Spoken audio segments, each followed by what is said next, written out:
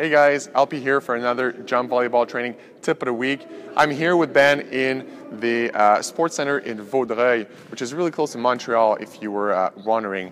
Now, we're here to talk about diving to the floor, but doing a pancake, okay? A lot of you guys asked us about it. You wanted to know how to do it. Well, we're going to explain to you how to do it from here. Now, if you want to refer to the video we did on diving, that's going to help you understand how to actually get to the floor and lower yourself down so that you can get to the floor without hurting yourself. Because a big part of the pancake is actually diving and sliding to the floor and extending your arm to go and get that ball so that the ball bounces on your hand, doesn't touch the floor. It bounces on your hand, gets up, and allows one of your teammates to play the ball.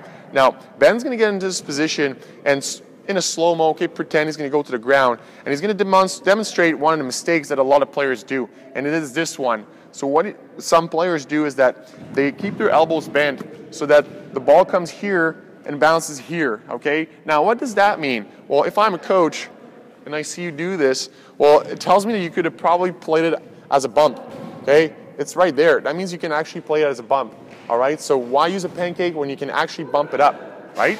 So what you want to do is really play that pancake when the ball is far. That's when you want to use that technique. Okay, so you want to have your arm extended so that the ball bounces on your hand and then gets up. Sounds good? So we're going to demonstrate now.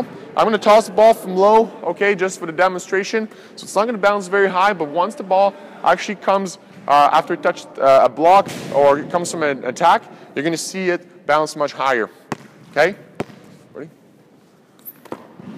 Okay, so Ben dives, hand extended, ball bounces on the hand. Like I said, when the ball comes from a little higher, it's going to bounce higher, and your team will be able to play it, okay? So the two things is make sure you lower your center of gravity when you push and slide on the floor, and make sure your hand and your arm is extended, okay? So try that in your next practice.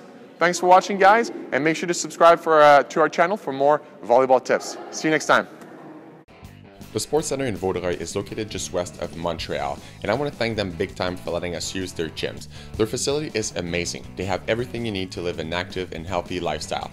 Gyms, courts, climbing wall, and even therapy services. Seriously, make sure to check it out if you're in the area.